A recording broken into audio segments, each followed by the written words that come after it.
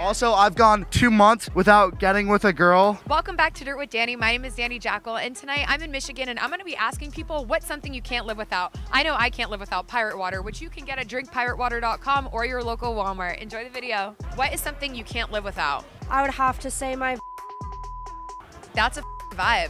hell yeah. Yeah, I'm also a social worker. Self-love. What's something you can't live without? Munching box. Nice. What's something you can't live without? Sushi.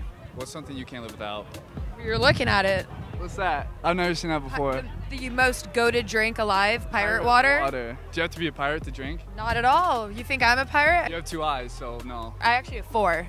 All right. What is something you can't live without? I would say I probably can't live without a good rom-com movie. That's embarrassing. I know. Also, I've gone 2 months without getting with a girl. What is something you can't live without? Plan B? I would have to say, like, my drunk eats Pizza House cheesy bread. What would I do without you? I just couldn't live without it. How would we go to the bathroom without our late night cheesy bread? I don't know. If it's a laxative, It's nothing like a good laxative. What's something you cannot live without? I can't live without a chop. Like carrots, celery, I mean, what are we thinking's on the board?